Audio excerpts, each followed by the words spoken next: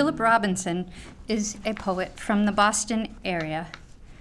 He's anthologized in The Road Before Us, Gay Black Poets in the Life of Black Gay Anthology, When the Drama Club Is Not Enough, and The Last Closet, The Real Lives of Lesbian and Gay Teachers in Life in Our Own Words.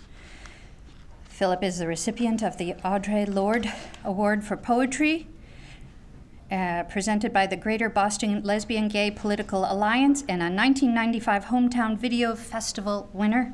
He's been awarded the Boston City Council Proclamation for AIDS Action Committee Volunteer Recognition Award for the World AIDS Day, Multicultural AIDS Coalition's Joseph Cardozo Education Award, Boston Gay Alliance of Gay and Lesbian Youth Service Award, the Visionary Award, Black Pride, New England Community Warrior Award for Courage, the Massachusetts State House Representative Proclamation Comprehensive School-Age Parenting Program, the Big Sister Service Recognition Award, and most recently AIDS Action Committee's 25th Year Recognition Award. I came across a quote, let's see if I can find, that was in a website, and it had beautiful words by Philip also about his work. I might have to read it at the end, I think, but you get the idea. He has written and published 2 books of poetry, including Secret Passages, a trilogy of thought, and We Still Leave a Legacy, which is now in its 4th printing.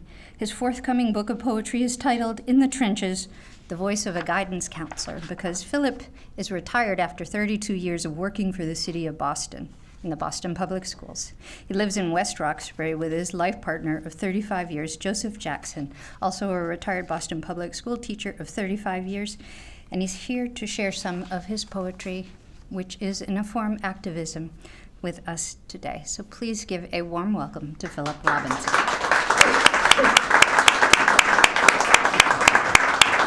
All right, how are we doing for Mike? We're doing well. Thank you and good morning. I'm very honored to be here this morning, and I thank Cheryl for the invitation. I look forward to this. This morning I'm going to read some excerpts from the books she spoke of, We Still Leave a Legacy, as well as my forthcoming book, In the Trenches, The Voice of a Guidance Counselor. I just want to say, too, in the onset that let us all continue to be the light for each other, because we need that more than ever. And as my friend Steve said to me in a text just last night, we do need the arts to keep us all kind of activated and alive. This first poem is called Camille. I am beautiful, no matter what they say. Words can't bring me down. But they did for Camille, so much so that she stayed home from school, got sick, so began her spiral descent into failure. Camille wrestled with the question of whether she'd be better off dead. The taunts from the other students, their lies and even threats, were all eating away at her soul. She felt her sense of hope being destroyed. Yet, by American standards of beauty, Camille is a knockout. Other girls envied her chiseled cheekbones and long flowing hair. She also had that Coca-Cola body. The Commodore song, Brick House, comes to mind. Camille couldn't see her own beauty and didn't believe in herself. It was as if her mirror needed to be fixed so Camille could see the strength of her inner spirit. But to Camille's credit, she went to the mentoring program to begin the healing process. No point in her singing this song if she didn't believe in herself. Camille. In midst of the storm, it's a feeling I have whenever the weather decides to rain on my parade. You will cover me and I will walk 1,000 more miles.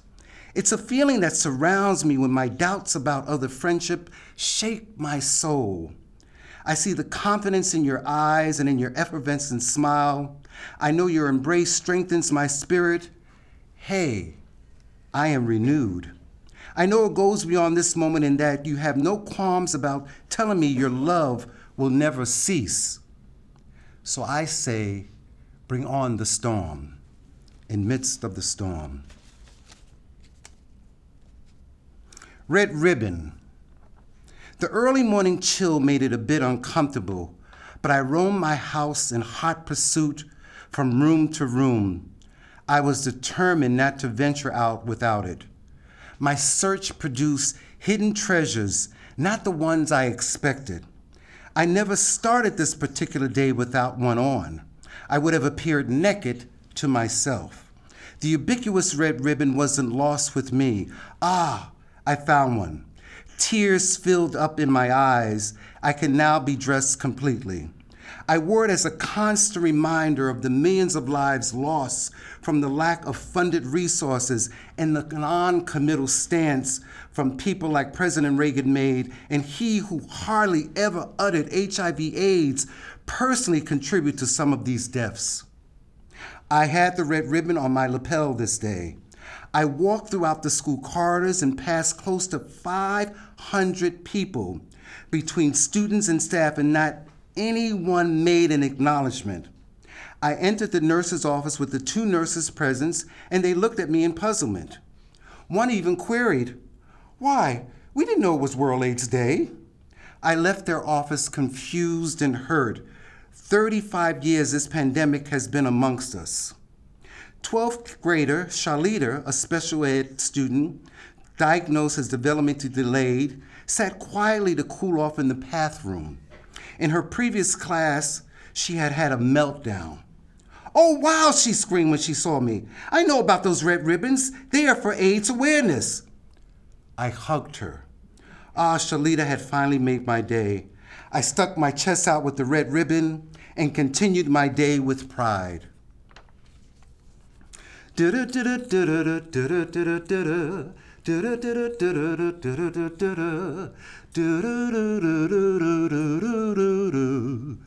These are a few of my favorite things. When I stopped kissing my father. When I stopped kissing my father, roofs and ceilings fell hard upon my shoulders. In the middle of the floor, no one experienced the pain but me. Self-pity calls out for such recognition. Distance came between us as I carried my message to finding love to his now new embrace. Mommy couldn't wait for her kiss and hug combination, one without the other, an incomplete welcome. Daddy smiled as Mom and I exchanged so much energy, it freed him up. Compensation stepped into spots never filled. No one knows how age and years begin to separate one from foundations built to shore one up.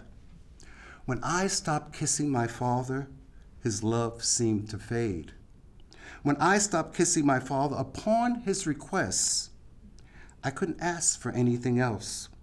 When I stopped kissing my father, love had a newer meaning called restriction. When I stopped.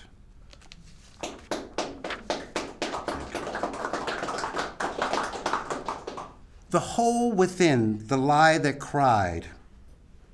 In midst of her tears, Constance wiggled in the chair in the guidance counselor's office. "Today is my brother's birthday, and I really do miss him. He was the only one that I could ever talk to."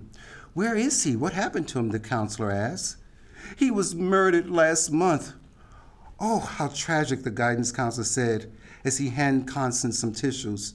"Yeah, my mother took down all his pictures, and she won't even let us use his camera, something that he treasured. He was my rock." The guidance counselor, unable to contain his composure, started to weep as well. Later that month, sadder than the news Constance had previously shared, her mother confessed at a parent-teacher meeting there was never a brother or a murder. The guidance counselor had shed his last tears. What will Constance do now that the truth has been revealed? The gift. I would be nothing if I couldn't sing my song.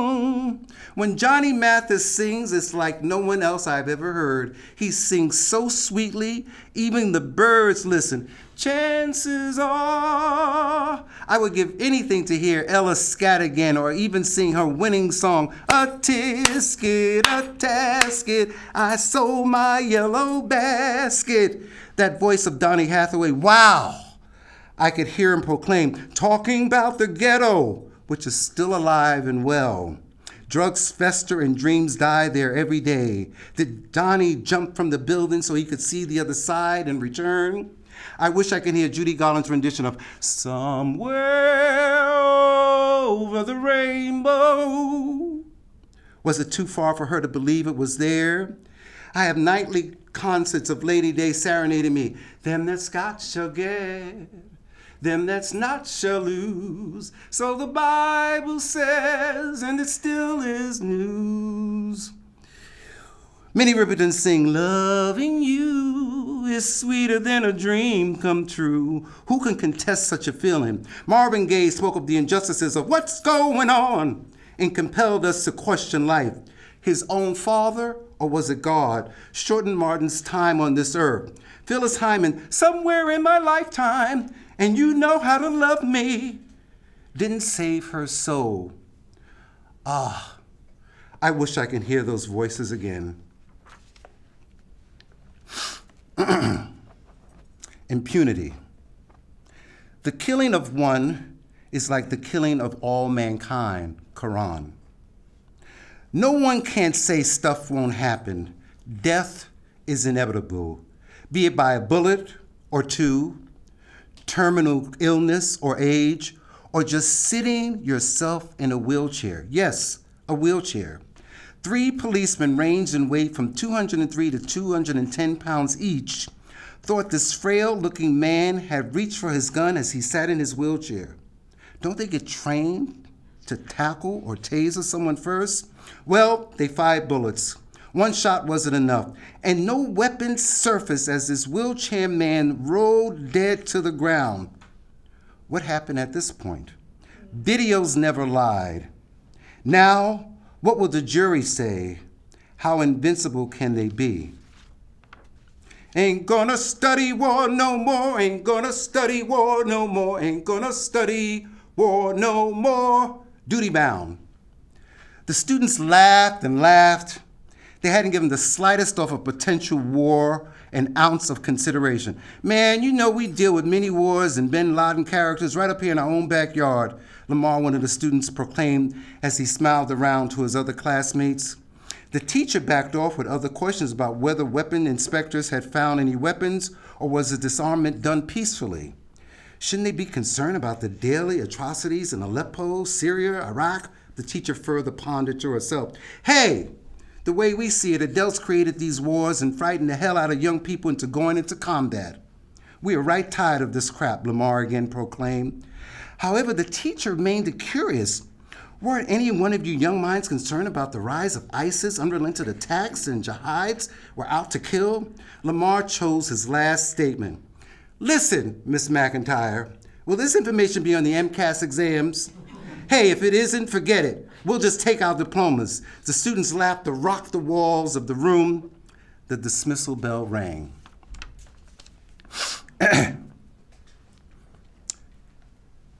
Touch. Lost touch with my soul. I had nowhere to turn. I had nowhere to go. Lost sight of my dream. Thought it would be the end of me. I thought I'd never make it through. I had no hope to hold on to. I thought I would break. I didn't know my own strength. Whitney Houston. Arched and poised, Miss Jordan was decked out in her tailored black suit. And to set it off, she wore a single-strand white pearl necklace. The invitees all took to their reserved spots. But Miss Jordan had gracefully arrived on time. After all, she had a prime seat. There were no fancy Easter hats in front of her to block her view. She sat on edge of her seat, attuned to each nuance to the service. You see, Miss Jordan knew she couldn't be there physically, so here she perched herself front and center in her own home, miles away, ready to be a part of this homegoing. In the beginning, the choir, all dressed in white, warmed up the audience. After you've done all that you can, after you've done all that you can. At the end of the services, the entire church stood. So did Miss Jordan. Who said Miss Jordan had to be right up in New Jersey? The sanctuary of God is in the hearts and souls. Singer, then speaker, each personal and poignant, created the emotional surge.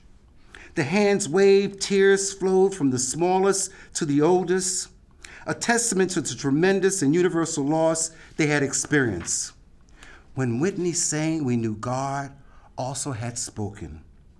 In our lifetime, he gives us an opportunity to experience his presence through others. Whitney was one of God's disciples, you see. Through her music, definitive memories were created. Her songs made us dance. They lift our spirits and encouraged our tears. Why can't each life have such a lasting impact? Whenever you have been blessed, it feels like heaven. You have to pass it on. Whitney knew and did exactly that. Two more. The line cross. In the call to teach, could Bill Conrad have heard, "Seek release for your desires," because he did. He introduced the subject with the enticement of better grades to students for private lessons, AKA services rendered. Some impressive students went in awe with his generosity. They fell victim to his assault. It proved hard not to have resisted a guaranteed boost to one's GPA. 12 years after these violations of youth had taken place, Mr. Conrad, that revered English teacher, had been fired from his teaching job of 34 years. He had no interest in retirement. Apparently, his sexual predatory behavior kept his interest in teaching pronounced. Yet the students, victims, finally came forward to report the crimes made against them. They had gained the courage needed, and their voices had returned. Did Mr. Conrad, acting upon his fantasies, let them outweigh his dedication to shape those minds? He should have not confused the message when he was called. My last piece is taken from my book of poetry that's here today, called We Still Leave a Legacy.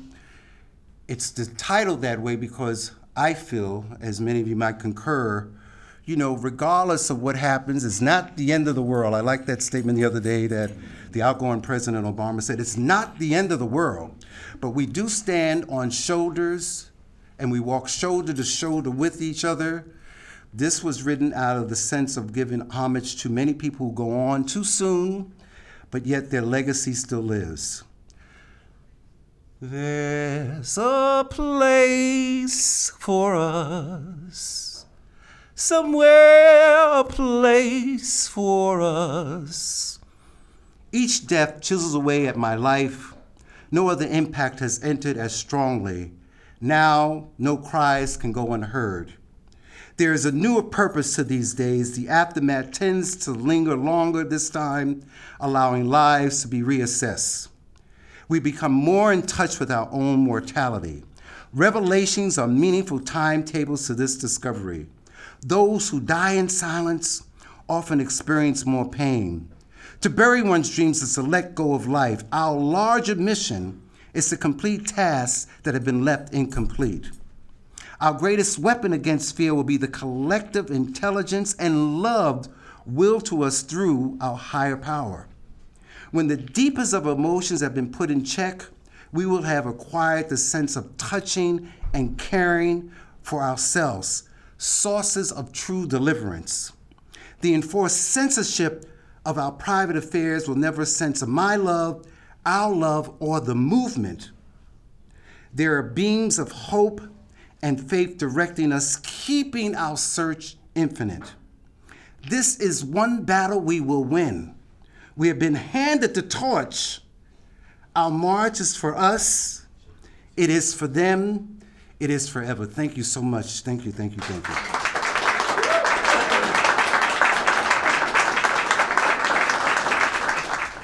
The words of Dr. Martin Luther King Jr. continue to wake us up to the world around us. In 1959, in his commencement address to the Morehouse College, he cautioned the graduates not to sleep through a revolution. He believed that love was the only transforming redemptive power to improve the world, and that the concern for every man, every human being, was paramount. But the dignity he felt for the common man was found in his life's work, doing it well, regardless of what that job was. He said, if it falls to your lot to be a street sweeper, then sweep like Michelangelo painted pictures. Sweep like Shakespeare wrote poetry. Sweep like Beethoven composed music. Sweep streets so well that all the host of heaven and earth will give pause and say, here lived a great, sweet street sweeper who swept his job well. I leave you with a poem not about a street sweeper, but about his brother, the ironing man, who lived in a desert country and who had a dream. His bent posture, framed by the doorway, he sweeps desert's dust from his one-room shop. The ironing man labors over cloth, pressing at seams. His frayed galabea sways to the clip-clop of hooves, the flute man's trills, and the greetings of the day. Hand poised midair, he glimpses the floral fabric of a nubile girl. He grips rag around hot handle of the iron on its way back down to work. Iron meets cloth, wet cloth with a hiss. A bed of red coals flickers in the half-light. He folds warm linen with a smile. He sees her again. Delicate ankles, same floral dress. She stands at the fruit cellar across the narrow street. I must buy tangerines, he said, searching his pockets for coins. He hesitated mid-step. Chickens clucked their disapproval underfoot. Minaret calls. He closes the louvered doors and walks towards the mosque, lost in the color of his country. Thank you. My selection for today is the poem, Freedom. We live in a time of unparalleled personal freedom. Worse than it being suppressed is taking it for granted. We must always support and defend the voice of the people, even when its opinion steadfast opposes our own. There's evolution, pollution, and the Constitution, healthcare, welfare, and warfare, indiscretion, confession, and witness protection, government spying and racial profiling, greed and hypocrisy. And don't forget the iconic factories and warehouses, the truck stops and coffee shops of those that made in the USA. We interrupt this poem for a special announcement. Your manufacturing jobs have all been shipped overseas. We apologize for any inconvenience and want you to know it's nothing personal. Nothing personal. Flash forward to the censorship games, whiteout, leave out, blackout, pixelization, politification, and propaganda. When all else fails, silence. When democracy is put to the test, Americans rise to the occasion, for they know the unscrupulous will always capitalize on the weakness of others. It's the word you've heard 1,000 times before, from the Oval Office to the Senate floor, the supreme law of the land you can hold in your hand to take a stand without reprimand. Freedom is quite possibly the most powerful word in the world. And we carry that freedom so boldly on our American shoulders that it makes the Stars and Stripes a constant reminder to support and defend that freedom for those fortunate enough to have it, those who died in its honor, and those, domestic and foreign, whose dreams have yet to be realized, that we never, ever forget them and what it truly means to be an American with freedom. Thank you.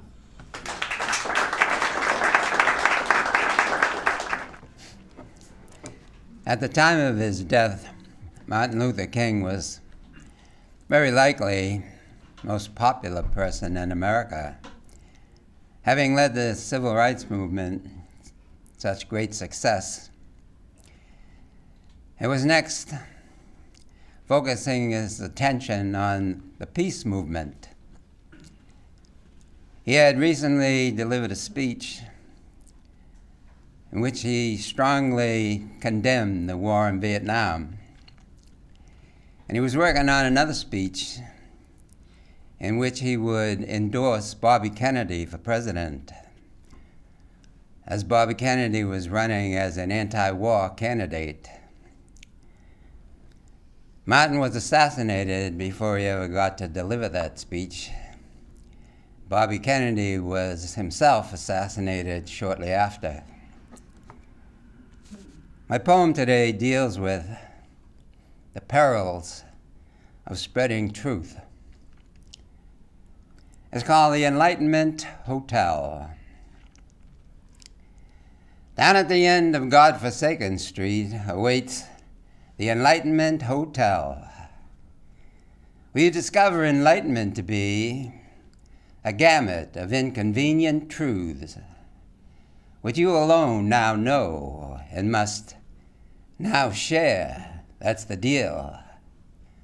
Share with your contemporaries who intransigently fail to heed, despite the benevolence in your myth-busting, till your grit gets you through to them. And as their facade begins to crack, they cannot contain their trembling, leaving them no recourse but to crucify you. Thank you.